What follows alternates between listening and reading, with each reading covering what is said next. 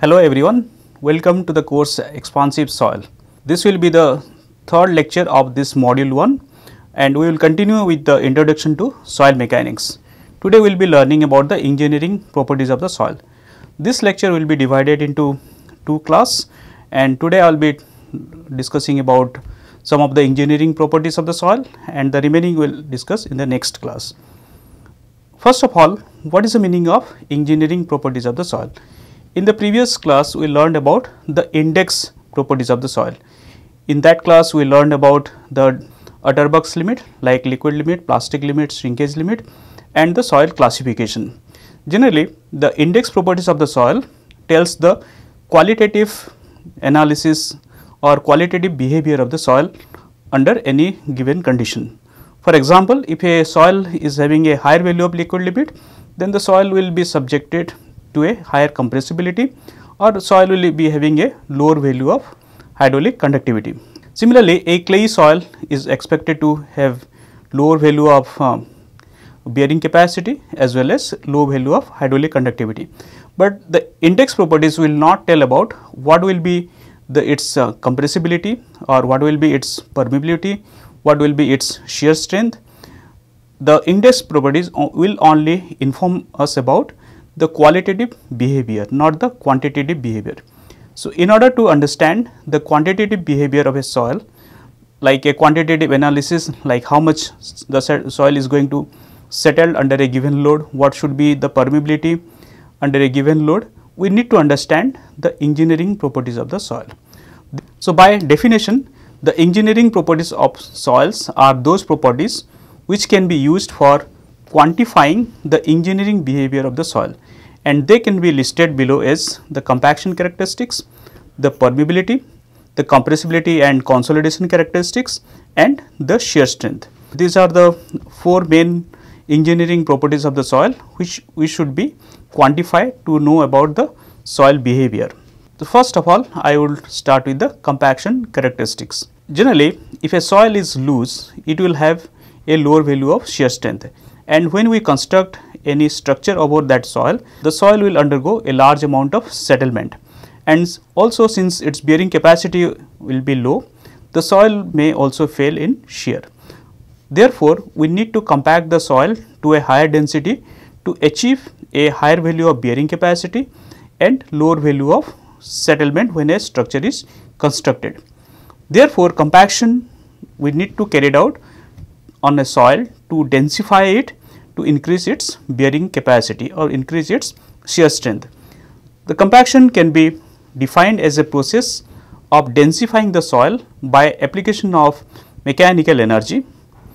In the process of compaction, the soil grains are arranged in more closely fashion and the volume of the air gets reduced and the density will get increased. Here we should not get confused between the compaction and consolidation. In both the process, the volume of the soil will get decreased, but in compaction, here we can see the soil will be unsaturated state, whereas in consolidation soil will be in saturated state. In compaction, the air will be there, and during the compaction process the air will get expelled out from the soil. Therefore, there will be a volume change will occur due to this expulsion of the air. Whereas in consolidation, here we can see since the soil is fully saturated, there will be no air in it and the volume decrease takes place only because of the expulsion of water. Therefore, in compaction, the volume decrease takes place due to the expulsion of air, whereas in consolidation, the volume decrease takes place because of the expulsion of water. So, compaction when we do, it increases the shear strength of the soil, it increases the bearing capacity and stability of the soil, and also it reduces the compressibility and reduces the permeability of the soil. So, by definition, compaction is a process by which the soil particles becomes close to each other by some mechanical method. The degree of compaction of a soil measured in terms of its dry density, that is the amount of soil solid that can be packed into a unit volume of soil. The advantages of a compaction process is to increase the shear strength of the soil, to increase the load bearing capacity of the soil. It reduces the settlement of a soil, it reduces the permeability, it reduces the swelling and shrinkage behavior, and it increases the stability of the soil. By doing the compaction, we can achieve all these parameters which will be required for a stable structure.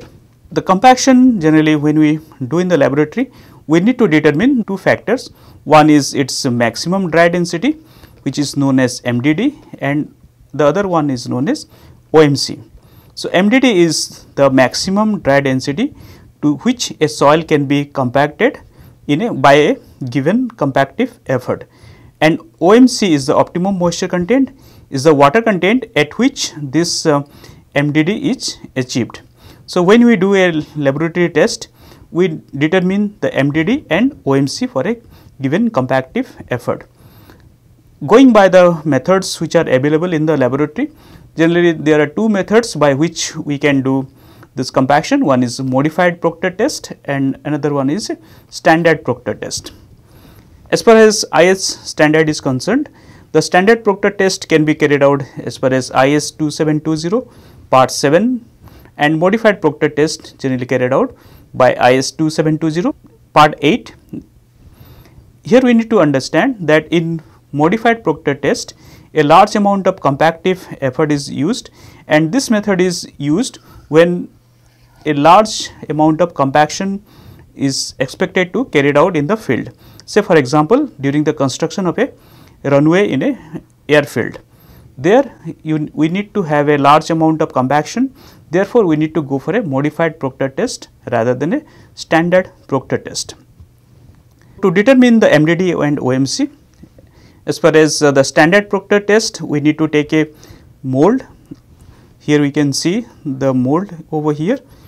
The mold will be of a diameter 100 millimeter and with a height of 127.3 mm, and the volume of this mold is 1000 cc. And then we have to use a rammer which will be of weight 2.6 kilogram, and it will fall from a distance of 310 millimeter. Then we need to compact the soil inside this mold, and the soil has to be compacted in 3 different layers. So, first we will take a soil sample and we can start with a water content, say about 4% if it is a coarse grained soil and 8% if it is a fine grained soil. So, we will take a soil sample with an initial water content of 4% or 8%, then we compact the soil inside this mold in 3 layers, and each layer will be given a 25 number of blows. Once the layer is compacted, then another layer will be compacted over here again by giving a 25 number of blows, and then third layer will also be given like this. Once the soil is compacted into this mold, then its weight will be determined and the water content of the soil will be determined. From the weight and the volume of the soil, we can determine the bulk unit weight or gamma, and from the water content and bulk unit weight relationship, we can get the gamma D, which will be gamma by 1 plus W. Now, for another water content, again we will determine the gamma D value. Gamma D corresponds to that water content. Say for example, gamma D1 corresponds to water content W1, gamma D2 corresponds to water content W2, and so on. Then we will plot a dry density and water content plot, and we will get a compaction curve of this shape. Similarly, we can use a modified Proctor test for compacting at a higher energy. In the modified Proctor test, the volume of the mold can be 1000 cc or 2250 cc depending on the soil type. If the soil retained more than 20% on a 4.75 mm sieve, then we have to take the bigger mold, otherwise we can take the small mold. And in this case, since the energy is more, we have to use a larger or heavier rammer, which will be of weight 4.9 kilogram, and this will fall from a distance of 450 mm. And the soil will be compacted in 5 layers, and each layer will be given 25 number of blows. And then we can plot the dry density and water content relationship. From this compaction curve, we can determine the OMC value and the MDD value. So, this MDD and OMC value corresponds to for the standard Proctor test method. Similarly, for modified Proctor test, we can also determine the MDD and OMC value. There are few factors which affects the compaction. The first one is water content. As we have seen in this graph, as we increase the water content, the dry density of the soil gets increased. The increase in the dry density due to increase in the water content can be explained in terms of diffuse double layer theory as well as lubrication theory. This is the plot for dry density and water content. At dry side of the OMC, generally if this is the OMC, this side is known as the dry side and this side is known as wet side. On the dry side of the OMC, when the water content is very less, the soil will be very steep in nature and also a large number of voids will be there. When we add water, these soil particles get lubricated, and when we compact the soil, they move into a closer packing. Therefore, the density of the soil gets increased. Once they reach to the peak value over here, that is the gamma D max value, the amount of air volume will remain constant. So, a further addition of the water will not increase the density of the soil or not decrease the volume of the soil, rather it will increase the volume of the soil, and therefore, the density of the soil will get decreased. In terms of the diffuse double layer theory, the soil on the dry side of the OMC at less water content will be in a flocculated state. Therefore, there will be a large number of void present in between them. Once we apply or once we compact the soil, this soil bonds get broken and the soil moves to a more oriented way. Therefore, it will move to a closer packing, and once we reach the OMC value, it will give a maximum density. After further addition of the water content, the diffuse double layer develops completely, and that will also increase the repulsive pressure between the soil particles, and a further compaction of the soil will not increase the volume because the repulsion of the particle will resist the further movement of the soil particles. Therefore, the density of the soil will get decreased.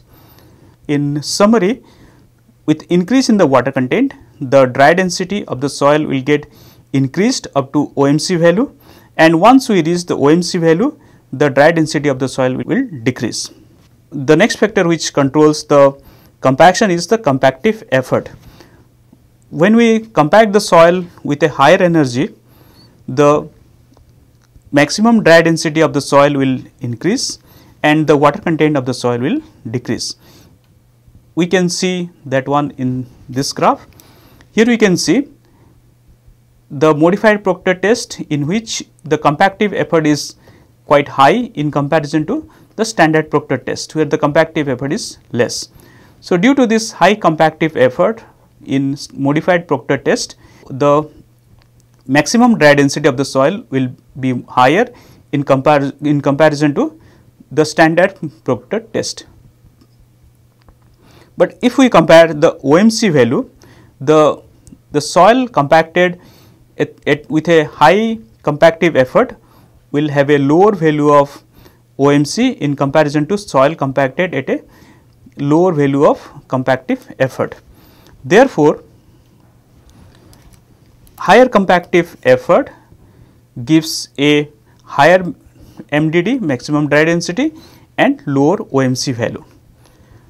The next factors which controls the compaction of the soil is the type of soil. Here we can see different type of soil and their compaction curve for a given compactive effort. Depending on the soil type, the MDD and the OMC of the soils are also found to be different. A well graded soil generally possesses a higher density at a lower water content comparison to a high plastic clay. Say for example, a well graded sand can be compacted up to a density of 1.8 gram per cc at a water content of say 16%, whereas for a high plastic clay such as bentonite will have a density of 1.3 gram per cc and a water content of 34%. So, this is the MDD and OMC for a well graded sand, and this is for a high plastic clay such as bentonite. This indicate that soil containing a higher amount of clay will have a lower value of density at a higher water content, and the soil which is well graded can be compacted to a higher density at lower water content. There are few other factors which can also affect the compaction. First, that one is the method of compaction. Generally, the soil can be compacted in three ways. One is by kneading action, second one is the dynamic action, and a static action.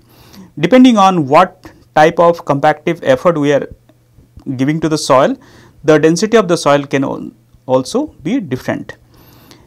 Apart from this, there is if we add admixture to the soil, the MDD and OMC value of a soil can be changed. So, for example, if we take this clay soil and if we add some cement or lime to it, then this soil can be compacted to a very high density at lower water content. Therefore, by adding admixtures, the maximum dry density and optimum moisture content of a soil can be changed.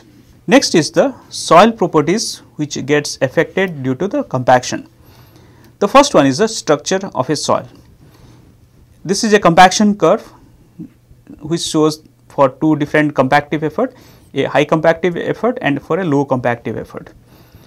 And the three different points has been taken. Point A, the soil is in very dry state. B, the soil is at OMC and MDD state, and C is on wet side of the OMC. At A point where the water content of the soil is less, the soil structure will be flocculated. We can see over here, but with the addition of the water, the particles orientation will change and it will be move toward more parallel structure. So, here we can see at B, the soil will be more bit parallel structure, and once we again move from B to C by adding more water, more of the structures will becomes oriented or dispersed.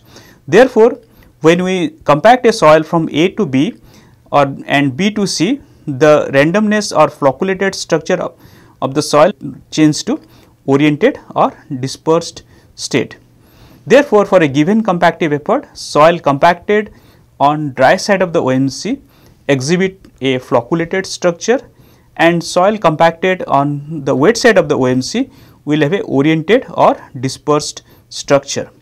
So, here we can see at A, the most of the particles are random or flocculated, and at C, most of them are oriented or dispersed for any compactive effort. Here also we can see the amount of randomness and parallel structure for different water content. This is at dry side of the OMC, this is the OMC, and this is at the wet of OMC. So, we can see over here at dry side the particles are more random, and as we increase the water content, the particles move toward more oriented structure or becomes more parallel, and when we increase the water content up to the wet of OMC over here, most of them are parallel. So, therefore, with addition of the water, the particle structure changes from random to parallel or flocculated to dispersed. Next is the permeability of the soil.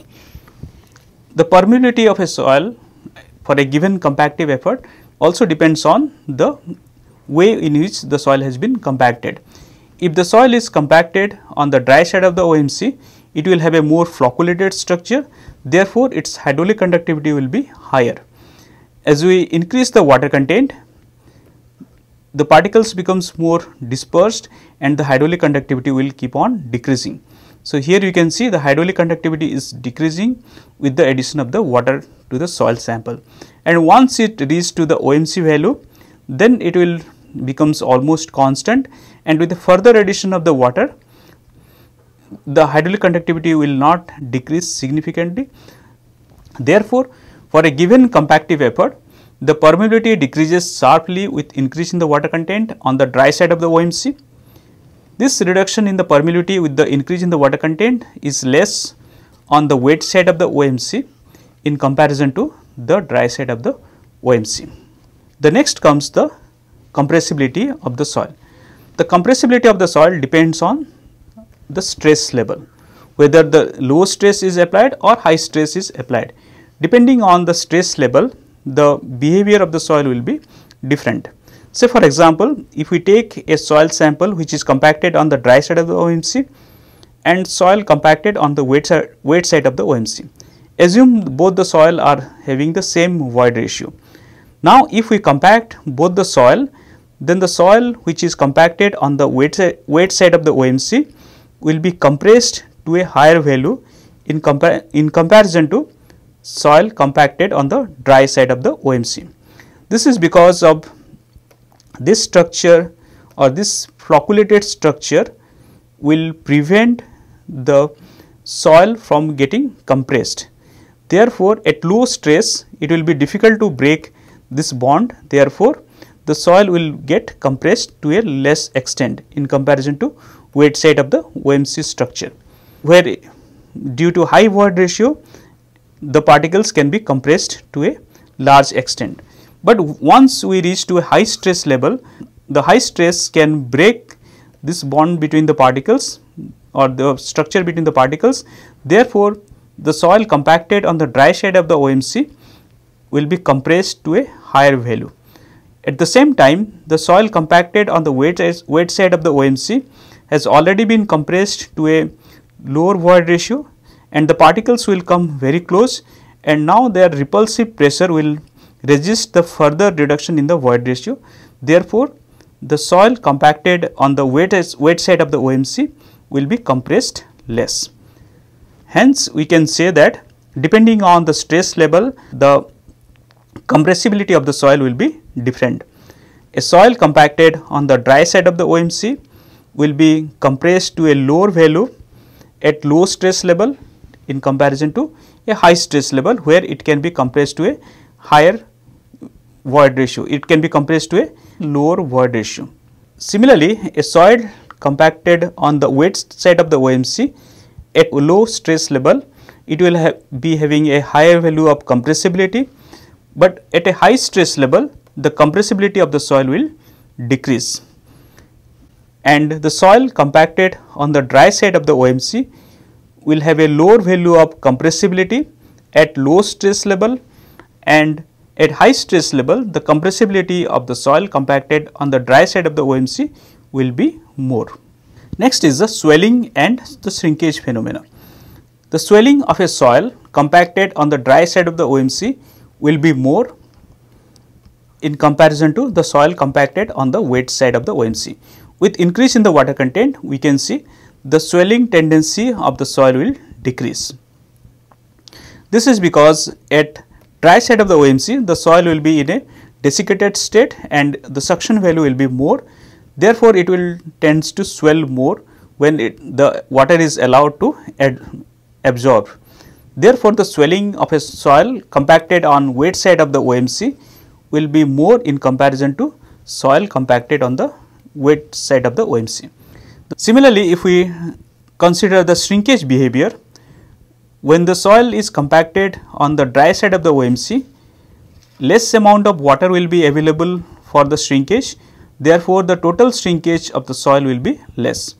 But soil compacted on the wet side of the OMC over here will have a more amount of water, and therefore the shrinkage will be more. Since the shrinkage takes place because of the evaporation of the water from the soil, therefore large amount of water means large amount of shrinkage, and hence we can say that with increase in the water content, the shrinkage of the soil will also increase. Next is the stress strain relationship.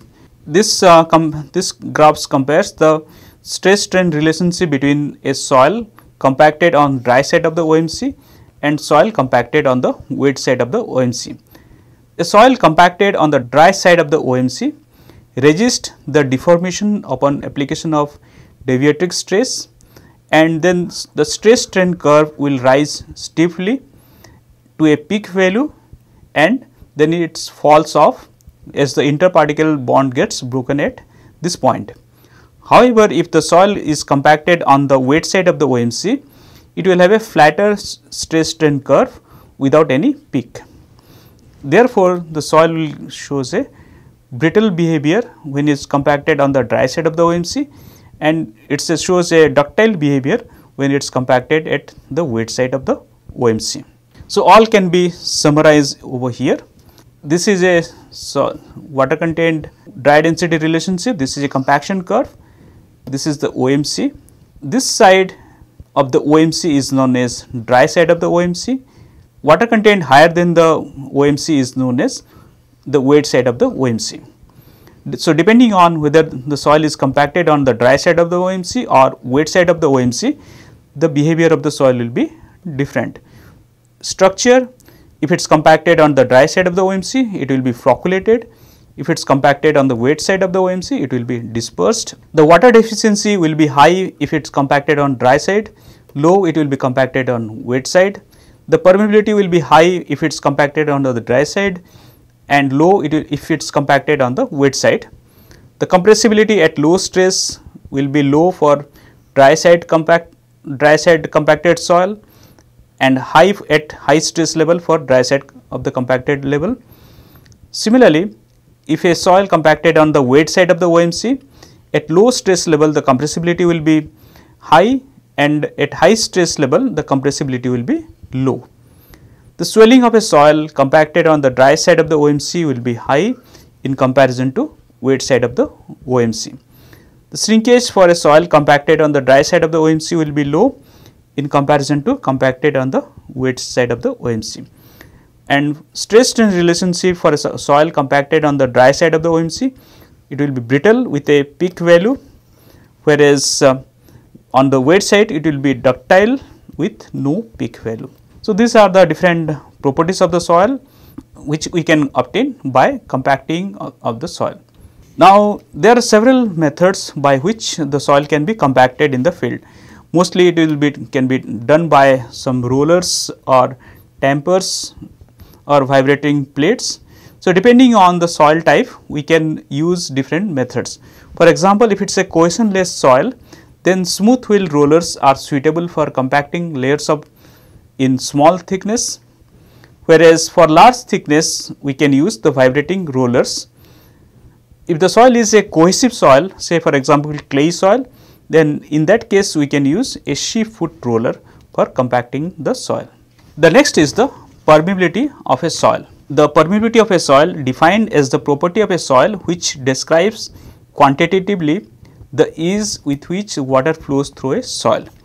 If we take a soil sample and if we look through the soil carefully, we will find the void space. If the voids are interconnected, then water can flow through the soil very quickly. If the voids are not interconnected, then water will flow through the soil very slowly. So, depending on the water can flow through the soil quickly or slowly, the soil can be termed as pervious soil or impervious soil. In impervious soil, the flow of water will be very slow, whereas in pervious soil, the flow of water will be very high. In order to do the seepage analysis or flow through a soil, we need to understand the permeability behavior of a soil. Generally, the permeability behavior of the soil is explained in the terms of Darcy's law. The law says that for a laminar flow, in a homogeneous medium, the velocity of flow is proportional to hydraulic gradient. That means V is proportional to I, where V is the velocity of flow inside the soil and I is the hydraulic gradient, which is the ratio between the head loss to the length of the soil. Say for example, in this case, take a soil sample with length L and one head is provided to cause this flow, and in here we can see the water is escaping out here, and the head loss which is causing this flow is HL, that is the head difference between the entry point and the exit point. So, the hydraulic gradient will be equals to head loss divided by L, and the velocity at which the water is flowing inside the soil, let be V, then the V will be proportional to I, and V is equals to then Ki, where K is known as coefficient of permeability. So, depending on the soil type, the K value can be different. Say for example, for a gravel which is very pervious in nature, the hydraulic conductivity can be 10 to the power 100 millimeter per second. If we take fine sand, the K value can be 10 to the power minus 4 to 10 to the power minus 2 millimeter per second.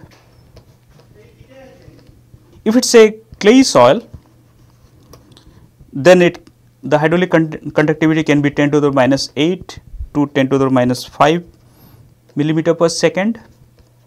So, depending on the soil type, the permeability can also be different.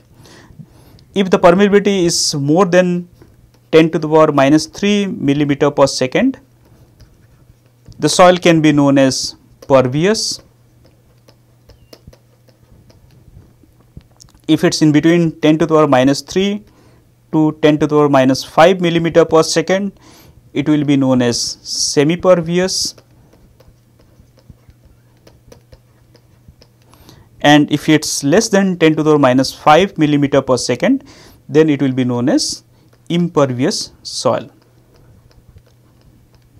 The permeability of a soil can be determined in the laboratory by two methods. One is known as constant head method, other one is known as falling head method.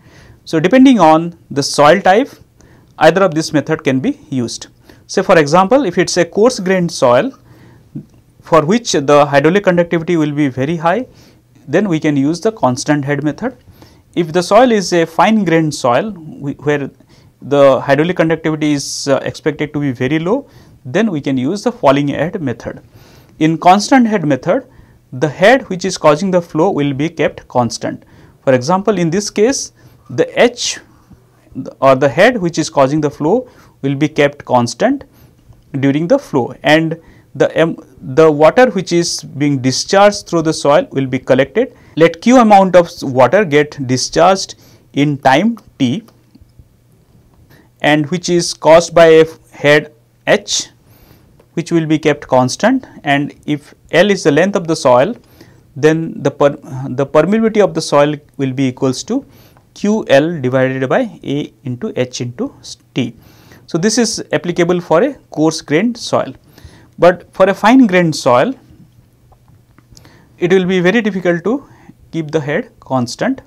So, therefore, we can go with the falling head method, in which H1 is the initial head, and at a time T the head decreased to H2, then the hydraulic conductivity will be equals to A into L divided by AT into log H1 by ST, where H1 is the initial height which had decreased to H2 value in time T, A is the cross sectional area of this tube, capital A is the cross sectional area of this soil sample, L is the length of the soil sample, and T is the time required to decrease the head from H1 to S2. So, by knowing this, we can calculate the permeability of the soil, and this method is suitable for a fine grained soil. Next, we will see what are the different factors which controls the permeability. Permeability is directly proportional to particle size of the soil. Permeability is directly proportional to square of the particle size of the soil sample. Higher is the particle size, higher will be the void between the soil and higher will be the permeability. Next, it depends on the soil structure. The permeability is higher for a soil with a flocculated structure in comparison to soil with a dispersed structure. So, which we have seen earlier also, that in flocculated structure there will be large amount of void present between the soil sample, and therefore, the permeability of the soil will be higher, whereas in dispersed structure permeability will be lower. Similarly, it also depends on the stratification of the soil layer. For a stratified soil deposit, the permeability will be higher for a flow which will be parallel to the plane of stratification, and permeability will be lower for a flow perpendicular to the plane of the stratification.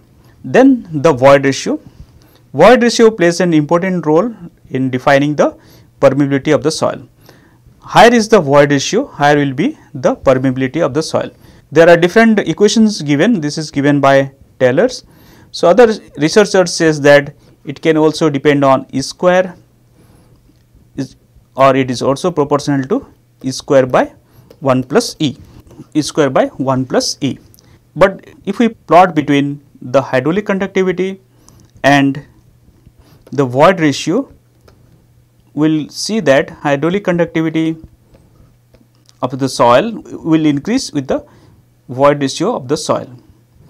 Now, if we draw the E log K plot for two different soil, say for example, this is soil 1, and if we draw for another soil sample like this, and if we draw a line correspond to the same void ratio, we will see that the two soil at same void ratio will exhibit two different values of K.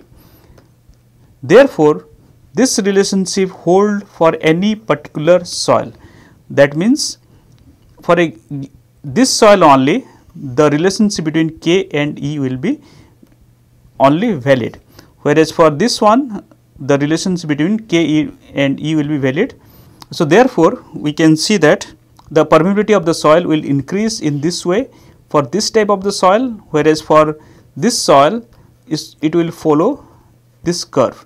Therefore, depending on the soil type for different soils, the curve between the E log E and K value will be different.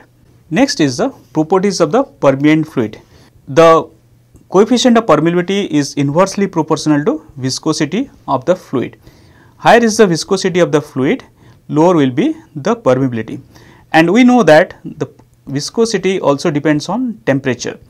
Generally, viscosity decrease with increase in the temperature. Therefore, the permeability also increase with the increase in the temperature. We can see over here the variation of permeability with the viscosity over here. If the K27 is the permeability at 27 degrees centigrade and KT is the permeability at T degree centigrade, that will be equals to mu T by mu 27. So, that means the permeability of the soil also get changed due to the change in the viscosity of the soil. Next comes the degree of saturation. The permeability of a soil gets affected in the presence of air. Generally, with the decrease in the degree of saturation, the permeability of the soil will get decreased. Since the presence of the air will block the flow passage, therefore, the permeability of the soil will also decrease. There are few other factors which also can control the permeability of soil sample. Say for example, presence of impurities in the form of salt solution or contaminants. So, presence of salt solution or contaminants can adversely affect the permeability. With increase in the salt concentration, the permeability of the soil will increase. Similarly, if there is a contaminant present in the terms of organic or inorganic or heavy metals, the permeability of the soil will also gets affected. Generally, it will increase with the due to the presence of impurities in the pore fluid. Now, when we talk about soil sample, we know that in actual field the soil are present in different layers. So, depending on whether the flow is flowing along the plane of stratification or flowing perpendicular to the plane of stratification, the hydraulic conductivity value can be different. Say for example, take a soil sample which is consisting of 3 different layers, layer 1, 2 and 3, with a thickness of H1 and permeability value K1, S2, K2, S3, K3. If the flow is moving parallel to the plane of stratification like this, then the permeability value in horizontal direction will be equals to K1 into H1 plus K2 into H2 plus K3 into S3 divided by H1 plus S2 plus S3. Here we need to remember that the head loss of water from moving from point A to B will be same, whereas different amount of discharge will be taking place through each layer, and the total discharge Q will be equals to Q1, Q2, Q3, where Q1 is the discharge in layer 1, Q2 is the discharge through layer 2, Q3 is the discharge through layer 3. In this case, the flow is taking place perpendicular to the plane of stratification, and the kV value, the hydraulic conductivity in vertical direction will be equals to H1 plus S2 plus S3 divided by H1 by K1 plus S2 by K2 plus S3 by K3. And here the head loss, total head loss will be equals to head loss through the soil layer 1, head loss through the soil layer 2 and head loss through the soil layer 3. So, H will be equals to H1 plus S2 plus S3, and here the discharge through each layer will be same.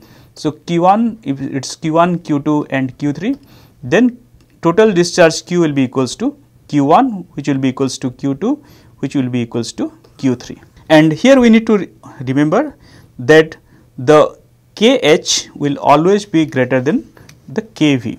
That means the flow perpendicular to the plane of stratification will always be slower in comparison to the flow parallel to the plane of stratification. Next comes the effective stress. Generally, effective stress is useful in deriving the soil's engineering behavior, particularly consolidation and the shear strength behavior. So, these two behavior mostly governed by the effective stress of a soil sample. Say for example, take a soil which is fully saturated here. When we apply a load, say P, initially all the load will be taken by the water, and as a result of which the pore water pressure will increase, and with time this pore water pressure starts to dissipate. As the pore water pressure starts to dissipate, the soil will get compressed and then the load will be transferred gradually through this point of contact between the solid particles. So, this point, the stress at the point of contact between the solid particles is known as the effective stress. So, by definition, effective stress is the total amount of force transmitted at the point of contact divided by the total area of the soil is known as the effective stress, and total stress is the load which is coming onto the soil, and pore water pressure is defined as the pressure which is exist in the water present in the soil pores. So, we need to determine the effective stress from the total stress and the pore water pressure. Here we need to remember one thing, that effective stress has no physical meaning and it cannot be determined. It has to be determined indirectly from the total stress and the pore water pressure. and the shear strength and consolidation characteristic of a soil is a function of the effective stress. Higher is the effective stress, higher will be consolidation or settlement of the soil, and higher will be the shear strength of the soil. And when there is a decrease in the depth of the water table, the effective stress of the soil will gets increased.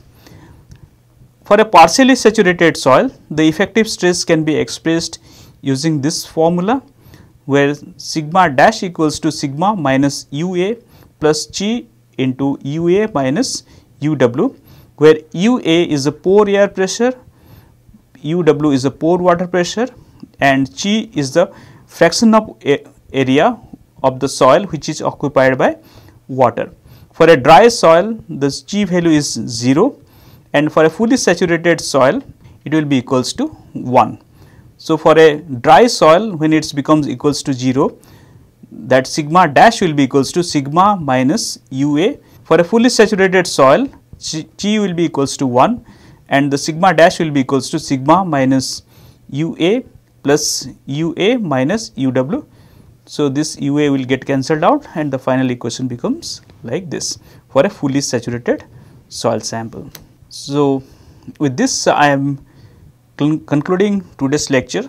In the second part of this lecture, I will be discussing about the consolidation and shear strength characteristic of the soil.